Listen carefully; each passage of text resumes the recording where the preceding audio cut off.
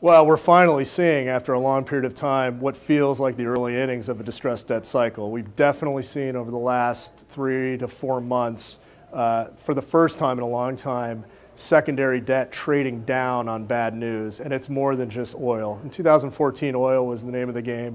You saw a lot of oil-focused businesses trade down, but in the latter half, really the fourth quarter of 2015 and now in 2016, it's industrial businesses, it's consumer retail. There's a whole host of subsectors where you're seeing bad news actually trigger gapping down in prices. So it's a pretty exciting time for us.